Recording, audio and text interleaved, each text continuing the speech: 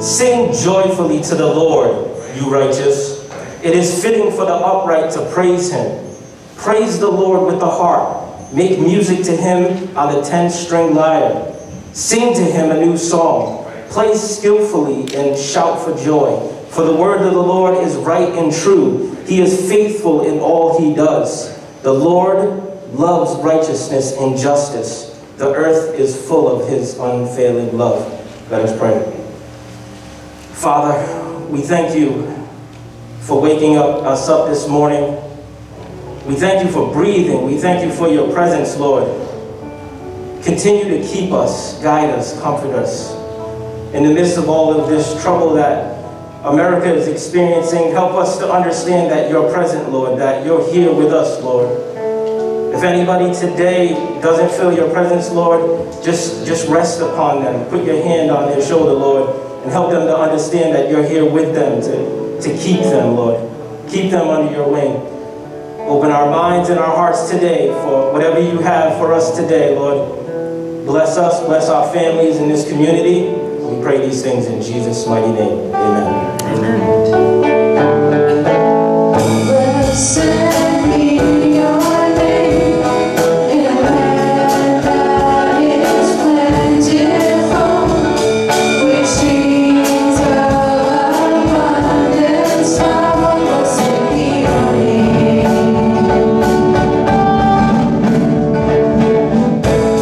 Blessed be your name when I found it.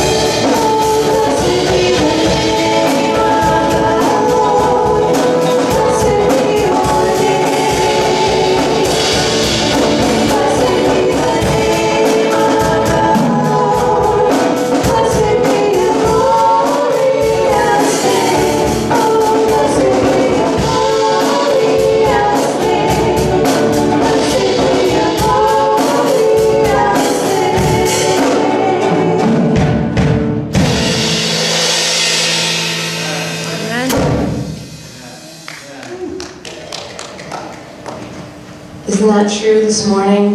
Blessing him in everything, the good and the bad, sun, rain, COVID, non-COVID, work, no work, money, no money.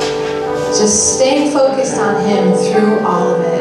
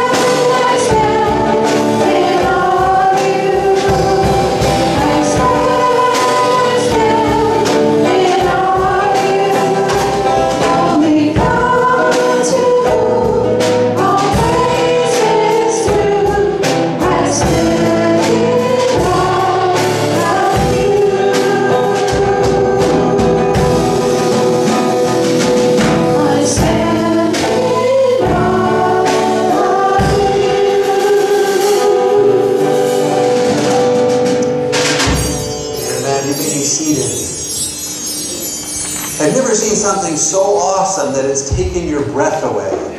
You've looked at something and said, there's no words to describe it. I hope that as you sang this morning, you sense that as well, that it's in the presence of the Lord. That when you look to God and you look into his face, and would you believe that God's face is always looking down at you, is that when you make that connection, you see how awesome he is.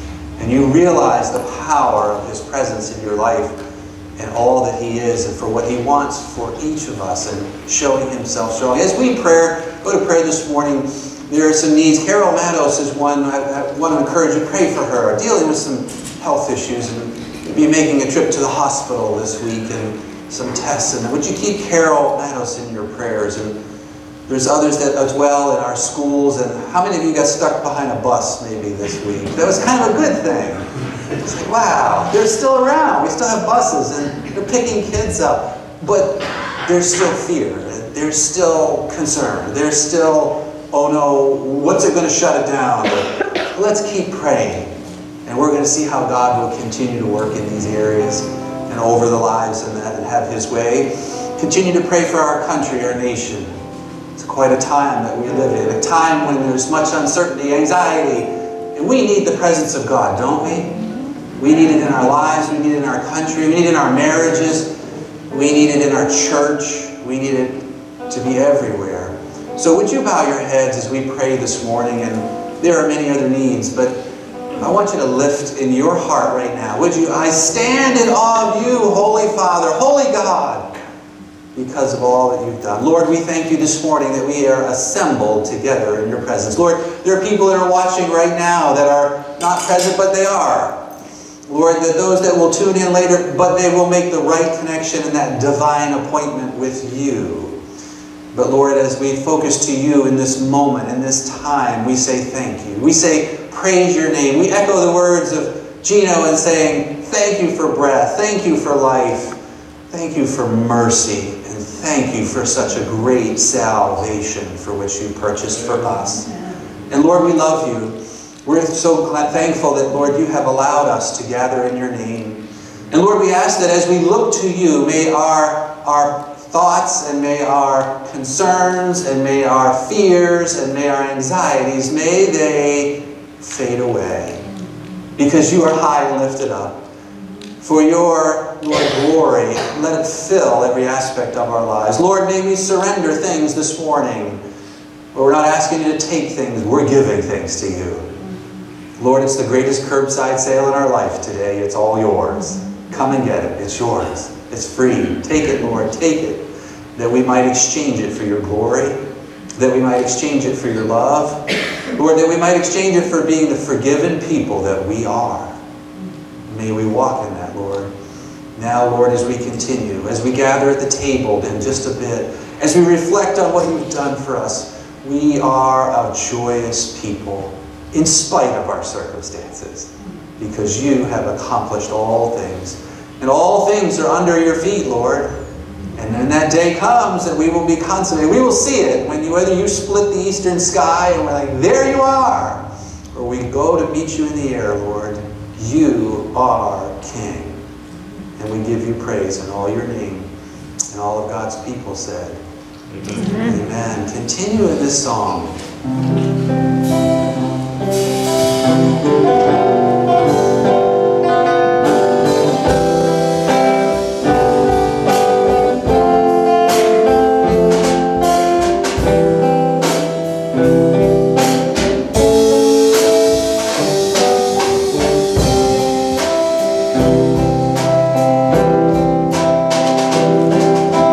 Bless the Lord, oh my soul.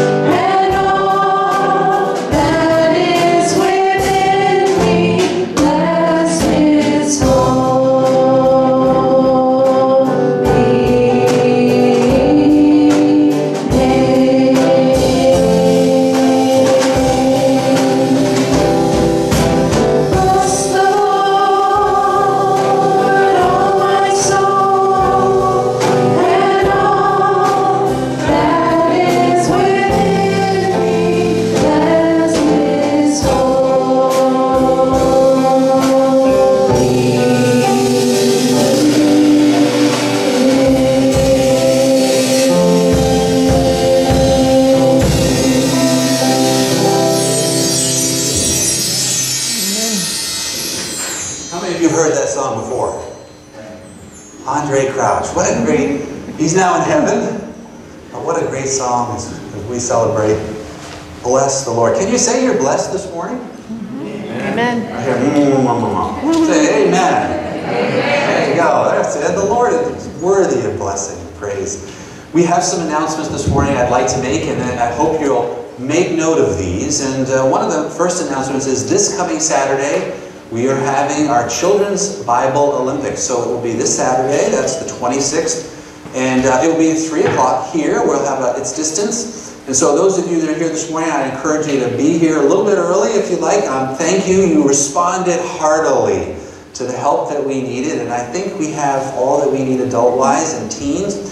So for our teens, they are going to be having some, as Phil and Anitra, Melissa and Alan, they actually were here on Thursday night. They had a movie night based in here, and as a group, I'm hearing again there's going to be some catapults and things. I'm a little nervous about that, but you know, as long as they stay in the back of the parking lot out into the woods, I think we'll be all right. But so if you won't, maybe stop by, but we do need to know that you're coming. So this morning, Mary has been going around with a clipboard. Make sure I get my Marys. Mary Hambly with a clipboard. She's the black masked one, in case anyone didn't see. To say how many are coming, just to get a head count that we knew.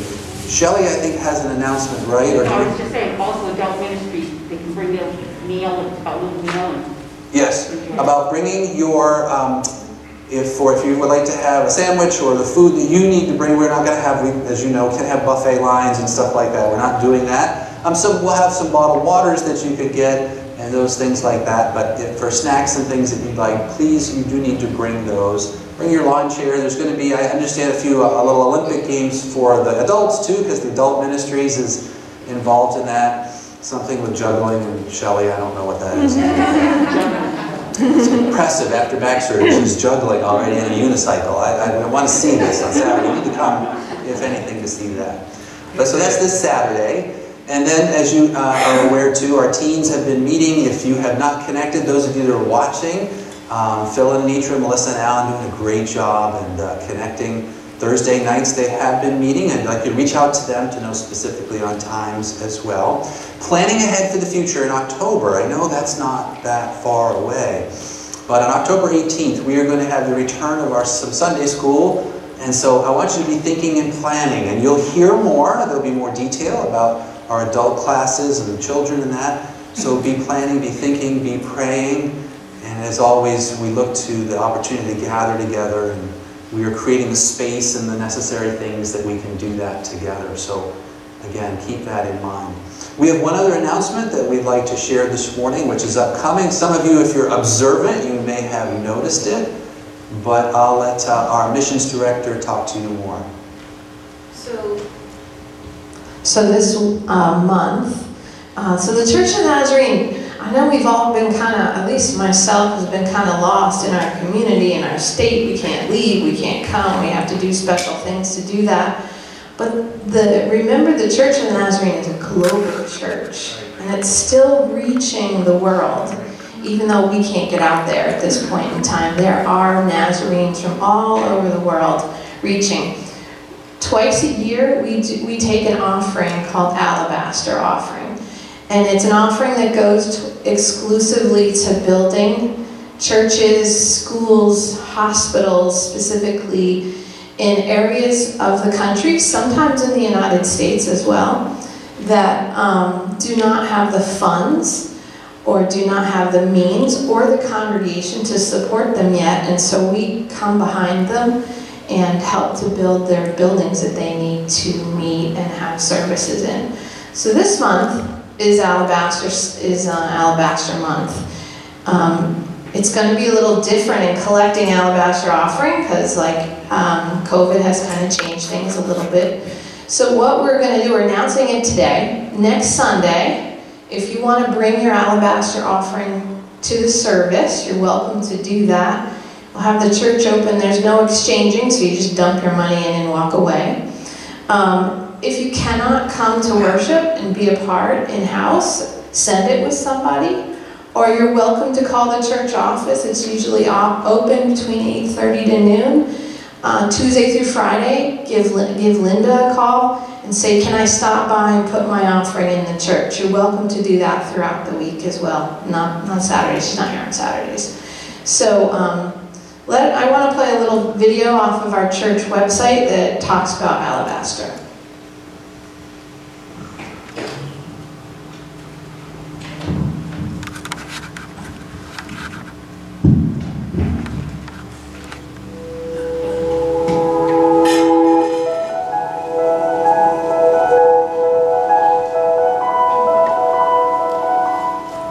Came into the Luque, Paraguay Church of the Nazarene, an alabaster church that was built in her community.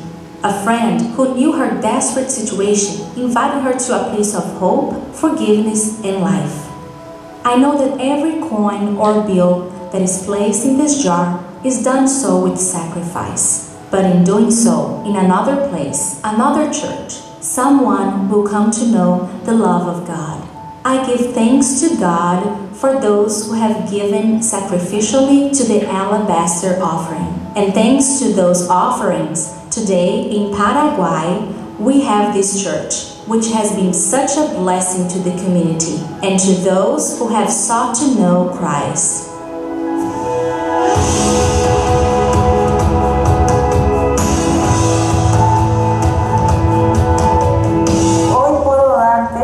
I can testify that the Lord has been faithful. He has taken care of my family and my life.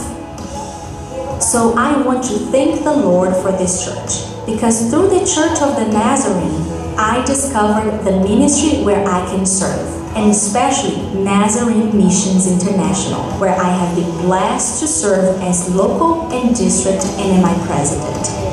I have the support of the congregation and the pastors as well, so I serve with great joy in this ministry.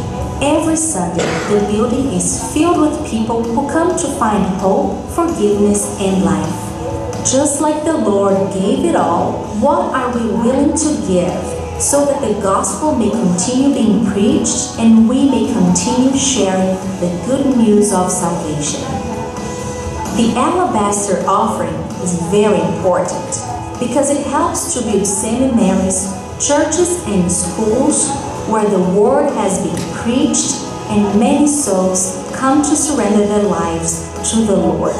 Alabaster is something we can all participate in with gratitude and love. It is a blessing to serve the Lord in the Church of the Nazarene, and also for the opportunity of being part of a team that works to expand the kingdom of heaven.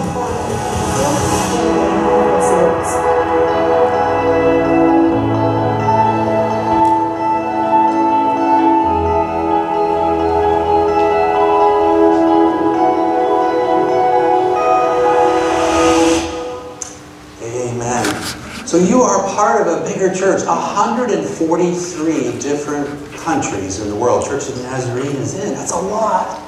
And on next Sunday, in all of those countries, in all of the churches of the Nazarene, they'll be having Alabaster Sunday. Think of that for a minute. You think, so in Paraguay, they are having Alabaster, and guess what? Their offerings are going to Uganda. Their offerings are going to Latvia. Their offerings are going to Eastern Europe. Because we believe that when we give to God and we return to those that what He has blessed us with, the word of the gospel goes out to all. So if I know you've seen, as I have during this time of COVID, we have a coin shortage. That's because they're all in our alabaster boxes, right? Right. So we're probably going to great, they're going to love it. Because when we give alabaster, the coin shortage goes away. Now, but we take the paper money too. So if you don't have coins and it's a little short, if you'd like to bring your offering by, I'd encourage you to do that. Be a part of something greater.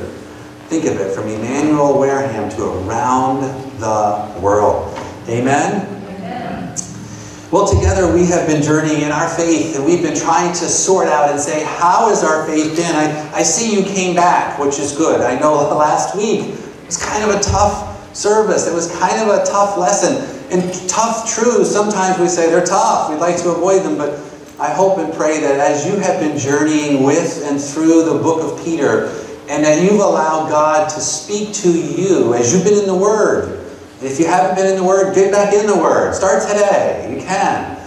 And we want to talk about this morning and how we want to keep moving forward so that our faith will be a faith that will stand in the midst of these uncertain times, these kind of areas and uncertainty, but we want to have a faith that we look to Christ, the author and finisher of our faith. And that if maybe in this process our faith isn't where it should be on the rock of Jesus Christ, then we need to make a realignment. We need to readjust. We need to move and respond as the Lord speaks and as the Lord guides us. And Peter's been challenging us and through the last couple of Sundays about one of the key ways that we as believers can really show our faith and show that we're where we need to be in the Lord is that we are able to be people that can submit to the authority of God. Submit to each other mutually out of love and respect because Christ has done that for us. He's been our example. And I don't know about you, but it's hard. Isn't it hard? Can I get amen to submit? Because there's within us that says, no, I don't want to. But we realize the greatest joy that we have is that when we are willingly to lay down our rights and let Christ, I didn't say be a doormat, I didn't say be a walkover, a pushover. That's not what we're talking about. But let Christ reign through us. We see the power and we know the closeness of our walk and journey with the Lord. And it makes a big impact to how Christ impact the culture and the world around us. So today, Peter's going to challenge us to something that, equally, it can be difficult, and that's to suffer well. Pastor, did these sermons get any better? You know, it can be difficult, can't it? We open the Word of God and we go to our favorite passage and, this makes me feel so good, and I need to pick me up from the Word today, and we do. But, you know, until we see the full counsel and we really embrace, because do we agree that we all live life in the day-to-day? And it can be a slog at times. And it can be, where are you, God? I sense you, but I don't sense you. I need you, but I can't find you. You're there, but now you're not there. And we all live in that area. And so when we come to this, the Scripture speaks to us this morning about suffering well. And being able, because you see, as Peter's writing to the church, you and me, the reality of the day and age that we live in, although we live in, yes, America, the day and age of the church, and we're seeing it, we're hearing it, that the suffering for your faith, I want to be very clear, is getting, and we're seeing it go up and up and up and up. We have nothing to hold, and I do in no way want to discredit or say that by any means we're suffering beyond. There are people around the world today that are suffering truly for their faith. Truly, moment by moment. We are blessed that we are allowed to gather. And I want to make sure that you hear that, you know that. But you see, the reality is we have a different kind of persecution that goes on in our country. Oh, it may not be physical. It may not be put you in jail. It may not be those. But there is a move, as you know, within the culture to be quiet, don't say that, don't speak up, and if you do, you are the problem. And it comes out in many ways. And all of us as believers, as we want to honor Christ, and we want to show the world that Christ has made a difference, and Peter is writing to the church to tell them, you can make a difference, and Christ will. But when that persecution comes, when you suffer for your faith, there is a way that we should respond. There is a way. And it's a way that is very powerful. And there's a way that has great influence. And he wants to share that with us this morning. So we should be a prepared people. And that's why we come. And so I think it would be easy to say, if you're a Christian, you're going to suffer. Let's just mark that down. That's not saying something new. In fact, Christ himself said, you will. Count it all joy. Remember James, when you face trials of many tribulations and all problems. Just say, thank you, I've been counted worthy to suffer with Christ. So it shouldn't surprise us. It should not be, why is this happening to me? But instead, we ought to realize that through the process, through coming to us, that we can suffer in a good way when our faith is challenged. So go to 1 Peter in chapter 3. And Peter hasn't quite finished yet in talking about what it looks like, but he wants to begin by showing us that when we suffer for doing good, have you ever suffered for doing good? Have you done the right thing and you paid the price? Have you said, I'm going to stand up and I'm going to tell the truth, and you got in trouble for it?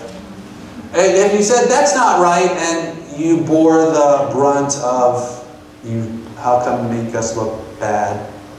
Have you ever stood up for something and then paid the price for it?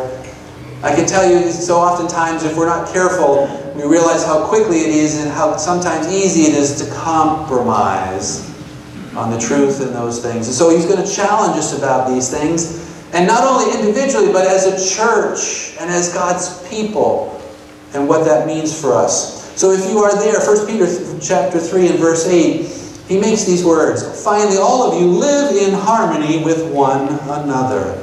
Be sympathetic, love as brothers and sisters, be compassionate and humble. Do not repay evil with evil, or insult with insult, but with blessing, because to this you were called, so that you may inherit a blessing.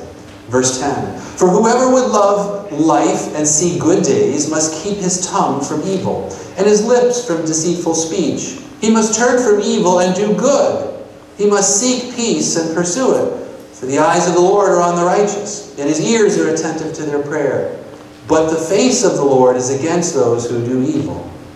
Verse 13, who is going to harm you if you are eager to do good? But even if you should suffer for what is right, you're blessed. Do not fear what they fear. Do not be frightened. But in your heart, set apart Christ as Lord.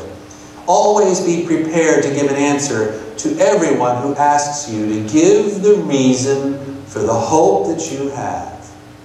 But do this with gentleness and respect, keeping a clear conscience, so that those who speak maliciously against your good behavior in Christ may be ashamed of their slander. It is better, if it is God's will, to suffer for doing good than doing evil. For Christ died for sins once and for all. Amen.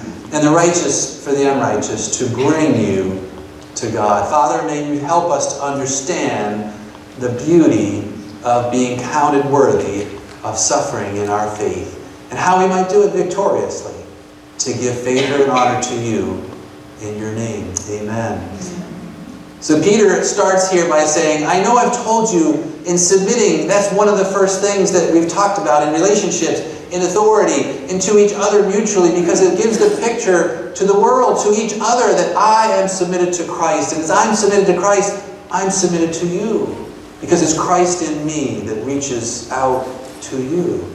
And he closes it, and really in the first part of our text as we read it, he now makes the broader reach to the community. He's saying, hey, as God's people, you're to submit to one another. And there's some certain characteristics. We call this the characteristics that what we should be and what the world around us should see when they look at Emmanuel, Church of the Nazarene, when they look at God's people.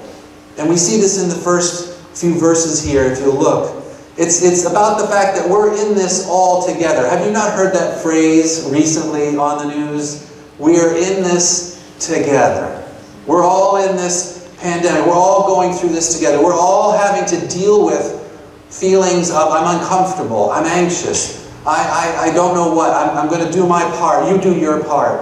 And we're going to stay safe, and we're going to work together. We're all in this together. And Peter, in the same breath, is saying this about our faith. We are all in the body of Christ, and when one suffers, we all suffer. When one is lifted up, we're all lifted up. And so what he's saying is here, that if we are going to address that when we're persecuted in our faith and we have to suffer, really that shouldn't come from within the church. That shouldn't be happening in the church, God help us. But that we need to be looking at what we are made up of. See, if we expect to exhibit the fruit of the Spirit in the world that works through us, then we must be able to love each other first, shouldn't we? Shouldn't we be able to manifest those things first? And so the qualities he focuses here, look at verse 8. The first is harmony. Live in harmony with each other. This is the unity of the Spirit. Be of one mind. Not that we all agree, Not that we all are thinking the same things. And I want you to understand, unity is not uniformity, okay? It's not the same thing. Unity means cooperation amid diversity. I love that. Uniformity is not what the goal is. Unity does not mean uniformity. It means cooperation amid diversity. Because we don't all think the same way. We don't all do the same. We don't all have the same likes. But because we name the name of Christ, we all would look to Christ. We all, as we look to Him, it pulls us together. And that we care for one another. And that it's this goal that we have in harmony. He says here too that we should be sympathetic. The second thing, look at it. Having compassion for one another. We should carry each other's burdens. You see, when we're facing persecution and suffering, the last thing we need is to have our brothers and sisters treating us negatively.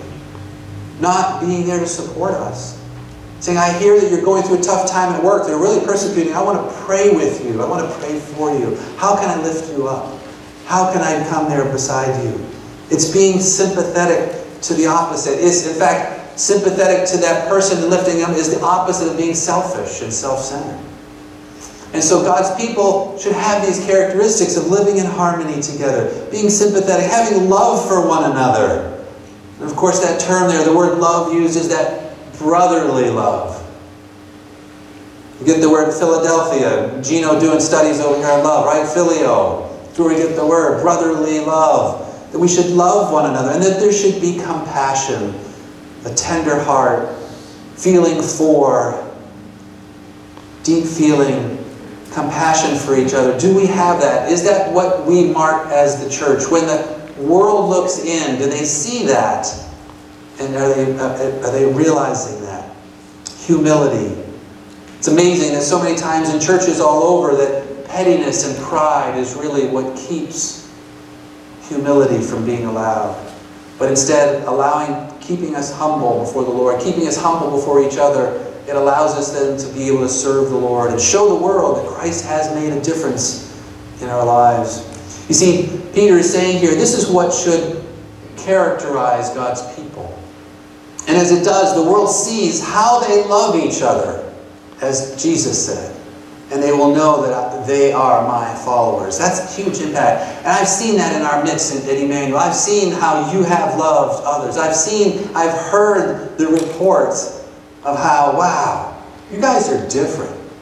And not in a weird way, but in a way that says God is doing something there. I sense the love of God among you.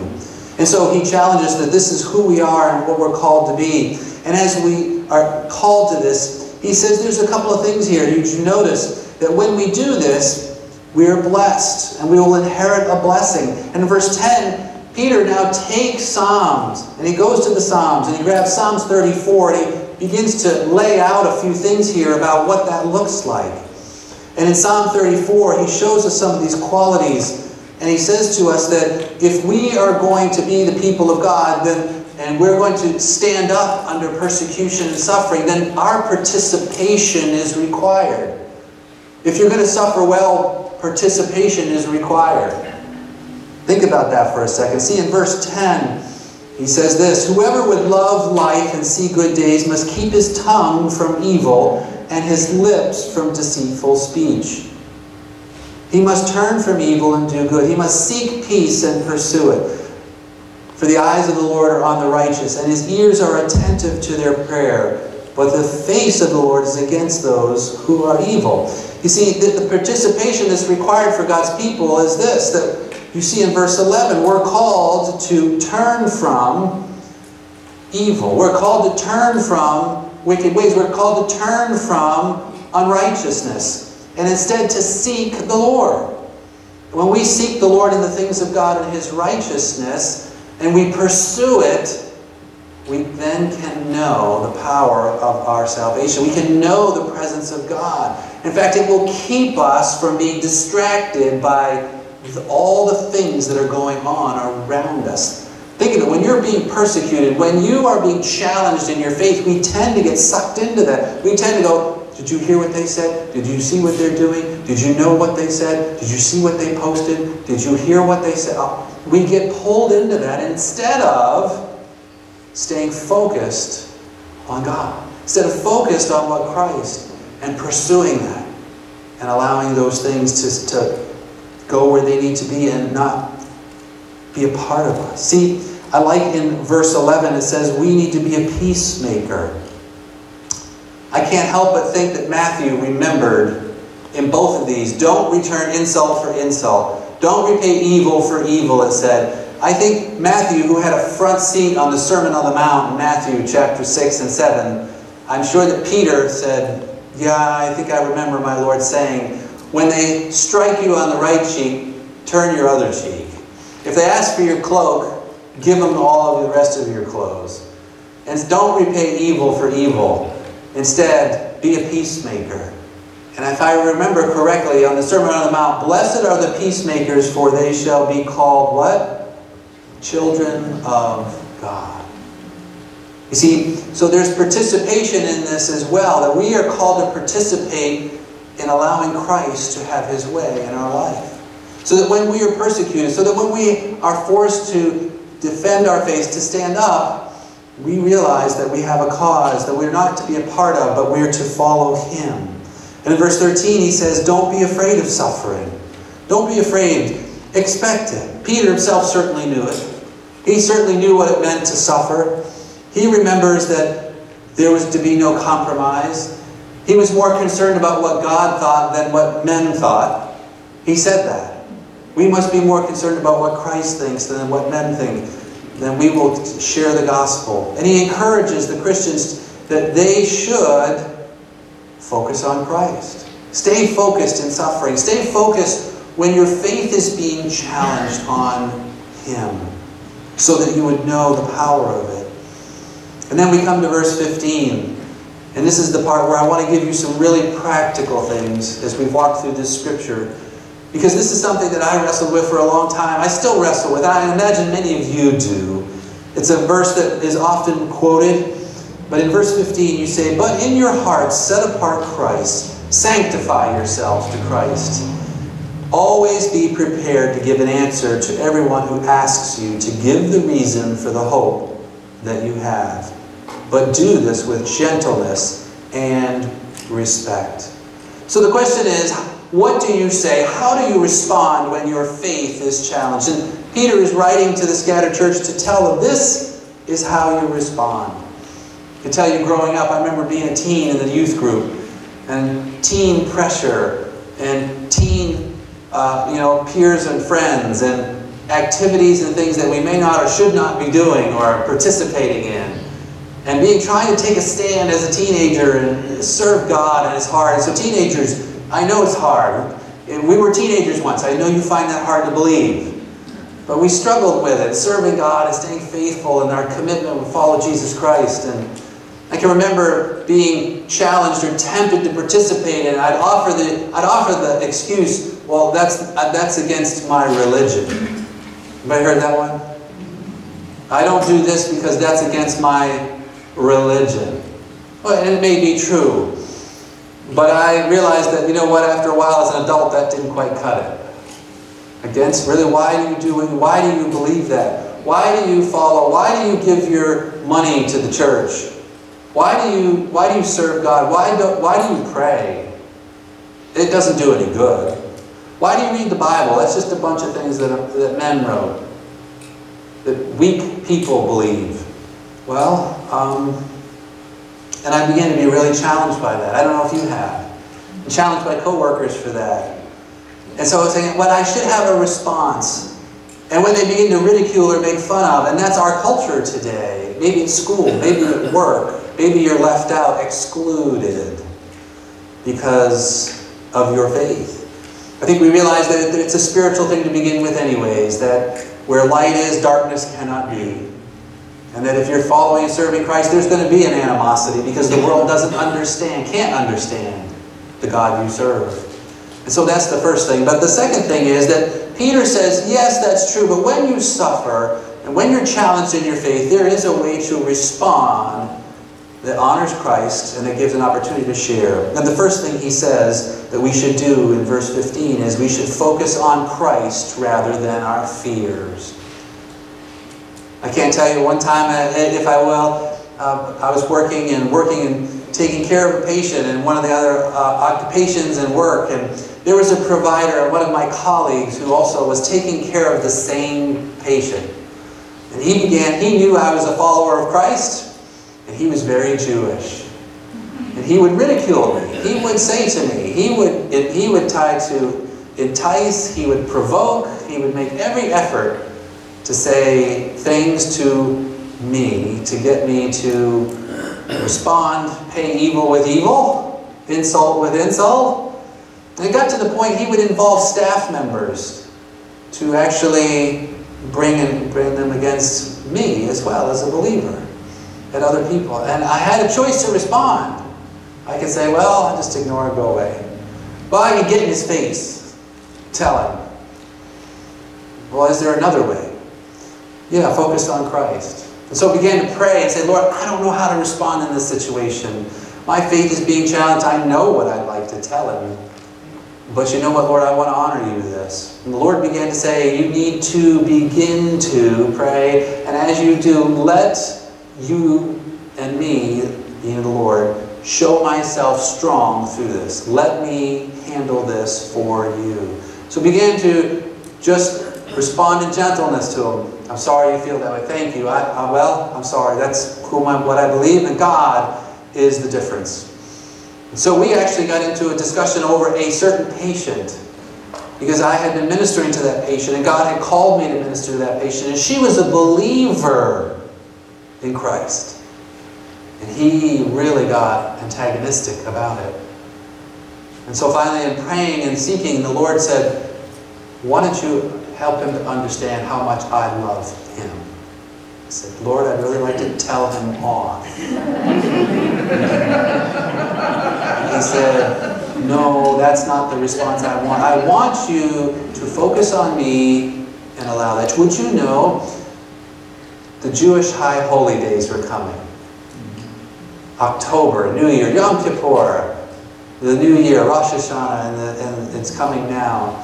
And the Lord said to me, ask him if I might join him at the table. What? Join him at the table. You see, he was a devout Jewish believer, and each year he would have a Seder in his home. They would have the what we call the Passover meal, communion, what we would call, and celebration. And he would brag about that, and he would talk about that. And see, the Scripture says that every good Jewish believer would invite foreigners, aliens, Gentiles, to come to the house of the Lord and come and celebrate, to see what God has done for his people. It's there. Read it in Isaiah. Wow.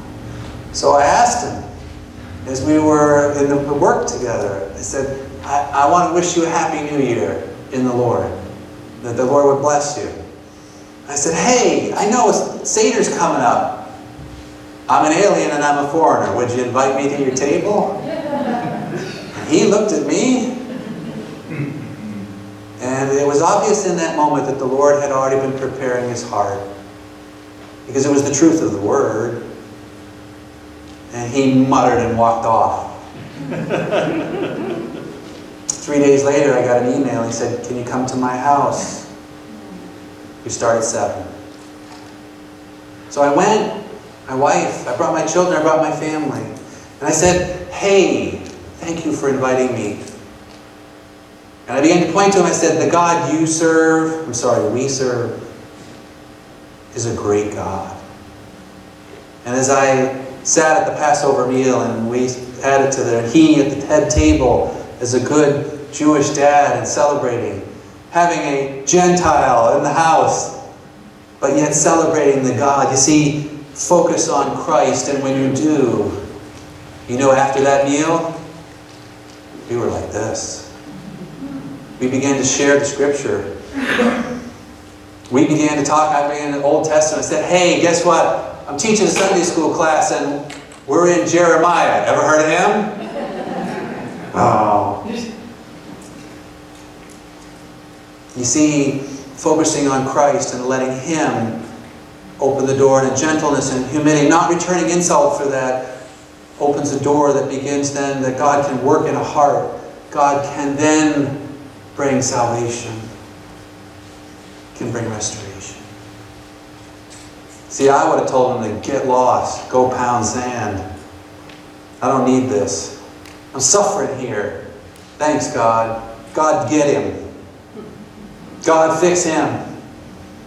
But instead, God said, hey, how about let me, if you'll be humble, if you'll let me walk in your life, if you'll lay down your rights, Jeff, what you think you need, what you think you deserve, and let me walk in through you, I can do great things. See the power of that? Do you hear what God wants to do in the life that's surrendered? And instead, so when we're persecuted, when we are called out, when we are, for your faith, you believe that stuff? Yeah. Because the transformation in my life, allowing the Spirit to work through and take it, what a difference. What a closeness. What purpose and meaning when I go to work. When I'm out, I see God. So that when the persecution comes, is it painful? Yes. Do you like persecution? No. Are you looking to get it? Never. But the reality of the matter is that when and it comes, we should focus on Christ rather than our fears. Can I remind you in Luke, Jesus says, I tell you, my friends, don't be afraid of those who can kill the body, and after that can do no more. But I will show you whom you should fear. Fear him who, after killing of the body, has the power to throw you into hell. Wow. Yes, I tell you, fear him. Are not 5 sparrows sold for 2 pennies? Yet not one of them is forgotten by God. Indeed, the very hairs of your head are all numbered. Don't be afraid. You are worth more than many sparrows. So when you're persecuted, when you are under your faith, and I don't know what to say, the scripture says you will be given what to say at that moment when you were called before. And oftentimes it may be to say nothing. However, we are always to be ready to give an answer. Ahead of time, I challenge you, decide that you will not suffer silently. Can I say that again? Ahead of time, I want you to decide right now, I am not going to suffer silently for my faith. What are you saying, Pastor? Get up in their face? Are you saying that we should, tell them where to go? No, I'm not telling, no, that's not it. Is it just, watch my life and I'll go over here and pray. I'm being persecuted here. And we withdraw, we run, we hide. Is this not the day where in the culture we need to stand and be bright and let the love of God shine through? Saying, wow. You see, we need to decide we will not suffer silently. Can you tell somebody why you have the hope that you have? Can you tell somebody why you can face tomorrow? Can you tell someone why, I'm out of work right now, but this is not the end of the rope because God has my back. My marriage isn't great right now, but I'm seeking God, and we're going to seek together, and God's going to step in. I don't know where my daughter is right now, but you know what? I believe that God is going to step in. I have a hope in Christ Jesus. That's what we want to be, ready to give an answer. You say, well, I don't see the money coming in, because you know that when you say this, there are the critics, the analysts, and everybody else lined up to say, well, I don't see it. You prayed, nothing happened. You're still sick. You're still out of work. You still have too many bills. God hasn't done it for you. What do you got? See, it's good to think through the hope that we have. You see, we know that we do not have to worry about those things because God says, my eye is on you. I will provide. Do you trust Him enough? See, we're more concerned about men and what men will say and what they can do to us than what God and how God can deliver us. We really are. We're more concerned about what men say about your faith and what you do, what you believe, and what you think about God and how you live your life. We're more concerned about that, even in our own families, than to the extent of how God can deliver us and how He will step in and how He will intervene. So always be ready to give an answer, but with gentleness and with kindness. The other thing that when we're challenged, we need to reply with gentleness. It's not telling off your tormentors. Don't tell off your tormentors. We'd like to. Yeah, it can be. Don't do it. You might need to walk away in the moment, but when you come back, hey, you know, when you said that, that really affected me, but I want to tell you something. It hasn't shaken my faith in Jesus. Because He's there, and He's delivered me, and He will deliver me. And when you do that, it shows to them that, you know what, you are resolute in your faith and in what you believe. And the last thing is that keeping a clear conscience. Keeping a clear conscience. See, when you're accused, when you're under pressure, when you are tempted to compromise and justify yourself for your faith, you can't do it. You know why? It's not an option for believers. We can't justify ourselves because who's our justification? He is. We have no we can't justify it because He justified us. It's Him in us that justifies our faith and our walk and our witness. It's Him. And so Christ is it. We must act righteously and speak with gentleness. And even if it comes in the face of evil, and down through the generations, even to this day around the world, there are men and women, believers, that are standing, speaking in the face of evil. Standing up, trusting God. And you know that there have been great revivals that have broken out because of that. There has been great times of, there are men and women, teenagers, boys and girls watching, that when you take that stand in humbleness, humility, and gentleness, when you're pushed for your faith in a culture that says, stop it, go home and do that. Don't do that. That's your faith, not my faith. You have no right to say that.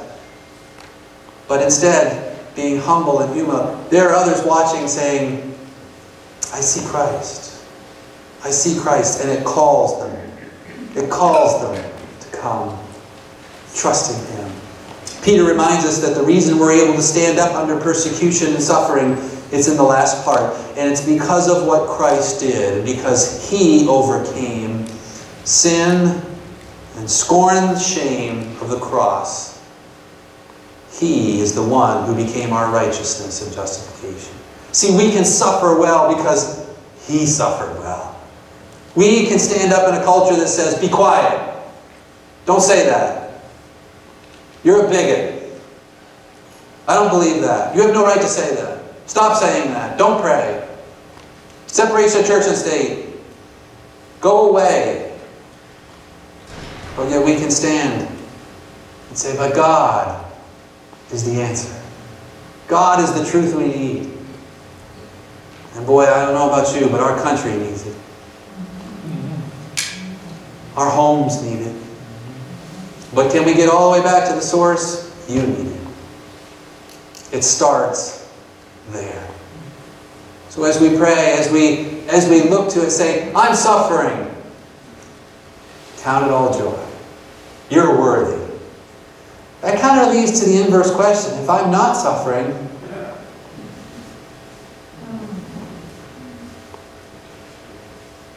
maybe there's really no difference between me and the world. Maybe they count me as one of them. Maybe they see no difference. That's between, right now, if the Holy Spirit in you is speaking. And again, it's not, I hope you heard this morning, it's not this brash, get saved, you're going to hell. Well, that may be true, according to Scripture, if you don't know and have not had your sins forgiven. But you know, when the humility of Christ and when the love of Christ transforms the heart and the Spirit is allowed to work within us, it is then that what comes out in righteousness and mercy and peace and joy and the fruits of the Spirit, and the world sees that and says, where did you get that? How do you do that? I don't understand. It's a lost world looking for the light. So when suffering comes, It's an opportunity. When suffering comes, not something to run from. When it's suffering, God, get me out of here. Not that, they don't pray that. I love this. The Apostle Paul, every town he went to, he didn't check Airbnb, TripAdvisor. He didn't have the app. Couldn't find a hotel. In fact, the Apostle Paul never looked for the best hotel. He always went to the jail and said, what kind of jail you got? Because that's where I'm going. True.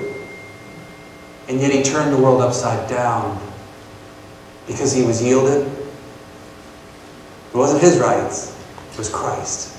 And through the suffering, he said, oh, that it would be filled up in my life, that I might know the all-surpassing power of Christ.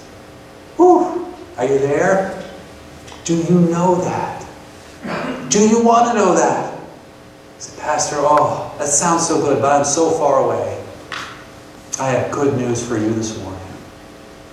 It takes just the yielding of your heart to say, God, be my God. Forgive me. I have avoided pain and suffering. And Lord, yeah, I have some aches and pains. We're not talking about the body. These bodies are all headed for one place. You and I know that. But I'm talking in my life and in my spiritual journey. I want to know the power of Christ in my life. And I want Him to work through it to reach a world that's lost. That comes by yielding your life to Him. Saying, Lord, forgive me. Be Lord of my life. Not my way, your way. And that would you be the humility in my life? Would you be the grace in my life for those people right now that are persecuting me? And they are there. We all have them. If not, they'll be there shortly. That you can stand and suffer well. And in the process, show them Christ. And I can tell you, I've seen many turn and come and follow Christ. Beautiful picture. As we close this morning, we're going to gather at the table right where you're at. And seating there, you should have found the elements that are there. If not, there should be one beside you. But what a beautiful picture of what it means in humility and humbleness. And as I shared with you with my friend, my physician friend, we're still good friends. And boy, I tell you, I got to believe that he's coming to know Jesus, Yeshua, as the Messiah. It's a powerful thing. But we gathered at the table. And in that gathering, as the Passover meal that we celebrated in His home, Christ was present. Christ showed up. And when Christ shows up, everything changes. Amen. And so we want to gather at the table this morning, giving you the elements, and we want to partake together. And you remember that when Jesus gathered the disciples together, and when He gathered them, and He was referring to them, they all knew exactly what He was talking about in the Passover meal, because it was the Passover meal that they were celebrating. And as He did, He then put the fulfillment of it all together. And you can imagine the aha moment, right? Sitting at the table, this cup, that's the new covenant. That's my blood that I'm about to shed for you, for the remission of sin. And they're like, oh yes, I remember that now.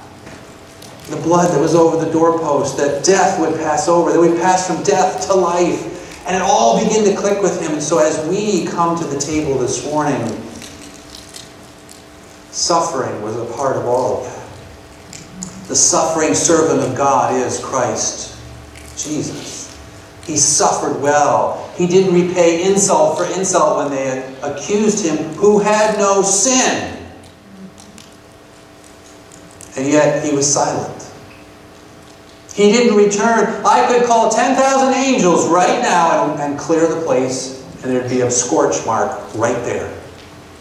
And yet, no.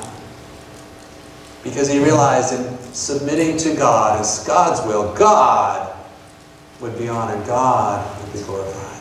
So if you have your elements, I know sometimes if you haven't used these, there is on the top is the wafer. You need to peel that off.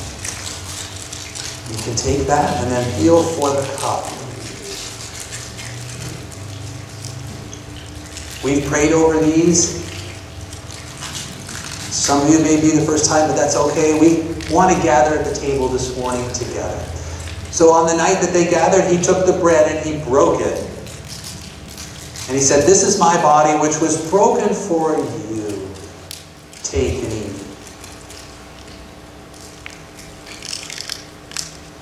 And then, as I said, he took the cup. And there are actually many cups in the Passover meal that they celebrate together.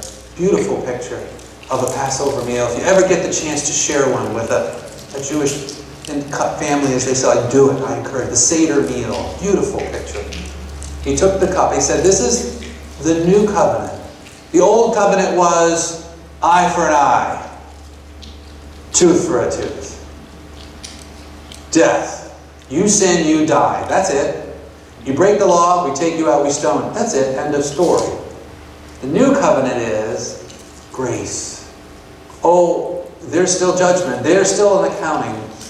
But you see, God's grace has fulfilled and covered the sin of all of humanity once and for all. And so he said, "Take and drink." And then he prayed. Father, we are so thankful that you suffered to the cross for us. Lord, we're honest. We don't like suffering. We don't even like getting a cold. I don't like getting a hangnail. Suffer, but yet, Lord, the beauty that in your suffering, that in your faithfulness, that in your obedience to the Father, you gave us mercy, forgiveness, purpose, and meaning. You took away our shame and our sin. You've transformed us. And now by your Spirit, because of the resurrection, Lord, you have conformed us and are conforming us. So, Lord, may we, as your people, always be prepared to share the hope, this hope in Christ Jesus, with love, with humility, with patience, returning good for evil. Lord, your scripture says that when we do, boy, that places burning coals on them. That's pretty strong. But Lord, we want to say thank you that you are able, not our way, not our will, not our rights, but you, Lord. That the world may see your will more in us than our will. Lord, we thank you for these things. Challenge us this week for those that would persecute, criticize, Lord, that we would love every day. And may it start in the house of the Lord. For the world needs to see that God's people love one another. Compassionate, humility, and love for all things. We pray these things in your name. Amen. As we go this morning, we want to close with a song. So if the worship team will come, and we want to sing our way out. How's that? Always good. And I encourage you, and I'll just say a brief benediction, is to fellowship a bit outside with one another. It's still nice.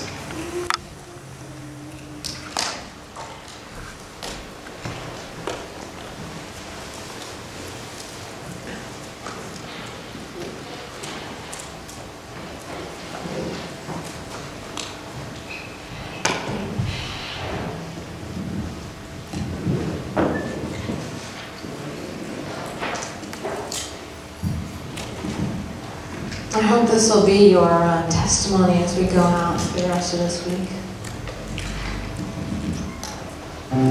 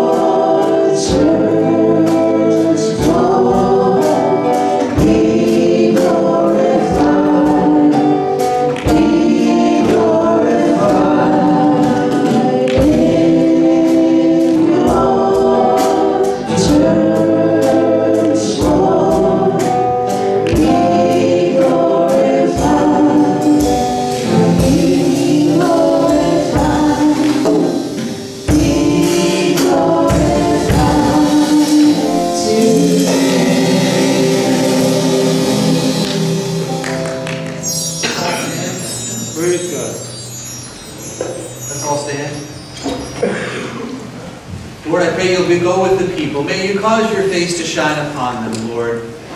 May they know your presence. May they know that you are going before them, that you are providing resource and rest in the future. Lord, may you stand beside them and guide them, comfort them, lift them up in the day that they know. And Lord, may you be their rear guard, protecting them from unforeseen things that they don't know, Lord. May you just travel behind, and may your angel protect them in all that you do. And all of God's people said, Amen. And as you go, our ushers will dismiss from the rear and enjoy this week. See you next Saturday.